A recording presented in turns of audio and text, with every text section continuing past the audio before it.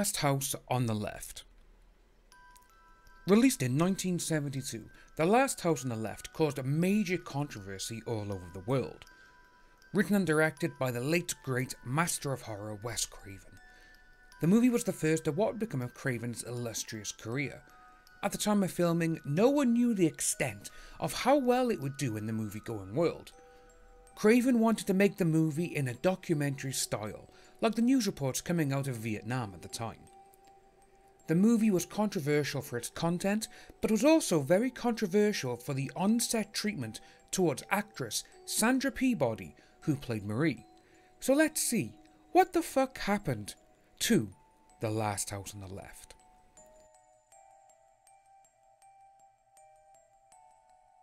The Last House on the Left started as an idea between Wes Craven and Sean Cunningham, the man who would go on to make the extremely popular Friday the 13th franchise, while they editing Cunningham's Together movie.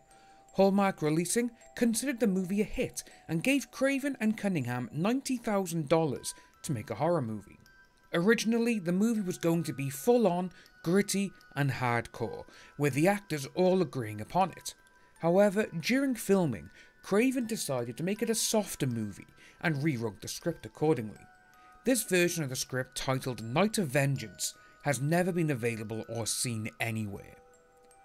Craven envisioned the movie to have violence which was less glamorized, such as the westerns and action movies of the time.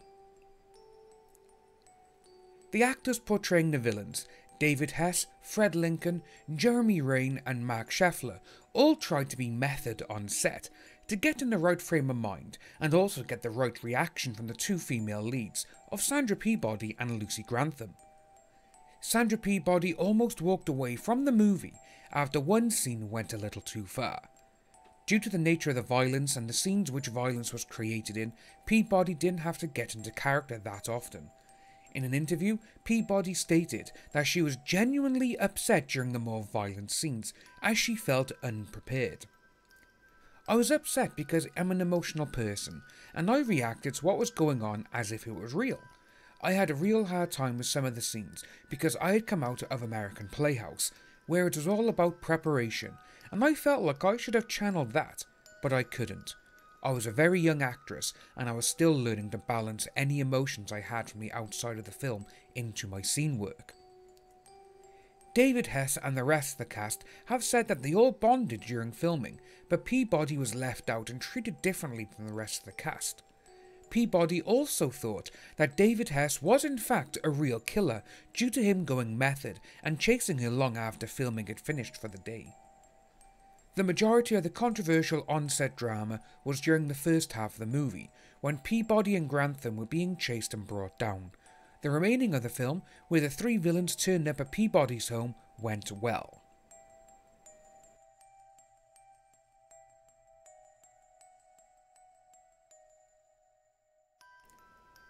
The movie went through numerous title changes. As we mentioned, Night of Vengeance was the original title, which was then changed to Sex Crime of the Century by the investors. It was then changed to Krug & Company, to which this was a terrible title that had little draw on test screenings. It was then decided that the title would be The Last House on the Left. The movie was shipped out to various movie theatres across the states, to which the controversy grew louder than ever before. The movie was deemed too graphic, and critics found it too disturbing to even finish. However, an unexpected ally came to the rescue of the movie. Roger Ebert, perhaps the most well-known movie critic in the history of film, gave the movie 3.5 stars out of 4. He said the movie was 4 times as good than you'd expect it to be. Ebert's close friend and critic colleague Gene Siskel said, "The movie celebrates violent acts by males, which is the exact opposite to what Craven put on screen, and actually cements what he said to be true of the western and action movies of that time that glamorizes violence and its vigilante heroes." Movies back in the 70s were always leased to theatres at different times. There was no wide releases like this day and age. When the reels came back to Craven and Cunningham, they would have to re-edit scenes back into the movie, as theatre owners would edit the movie themselves to remove the more extreme violence and sexual content. This made the movie more intriguing to people who hadn't seen it, as word of mouth containing people fainting, vomiting, and even having heart attacks while watching the movie made this movie a must-see for horror fans.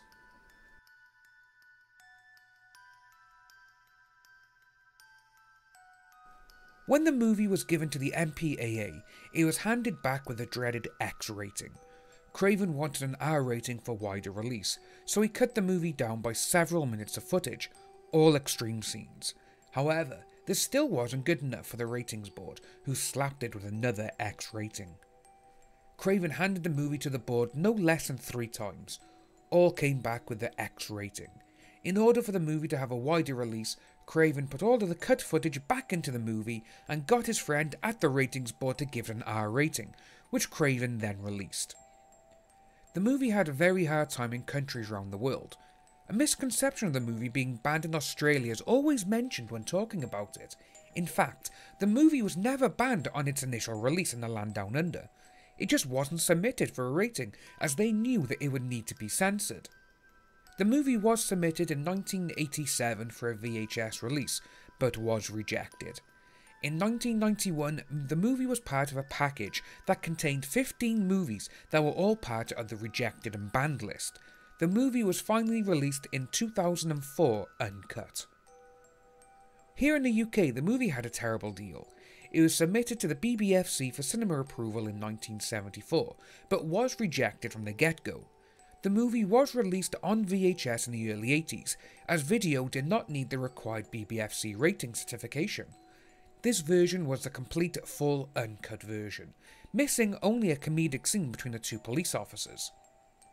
However, the rise of video and the growing number of gory horror movies that came in the video nasties era. The movie was banned in 1984 for home video, where it remained until the full uncut version was finally granted a certificate in 2008.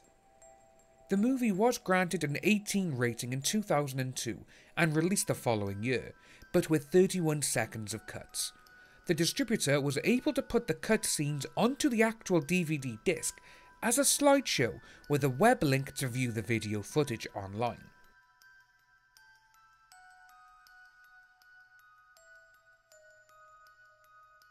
The Last House on the Left is one of the most important horror films to ever be made. Along with Night of the Living Dead, Last House made horror more visceral, more gory, and upsetting.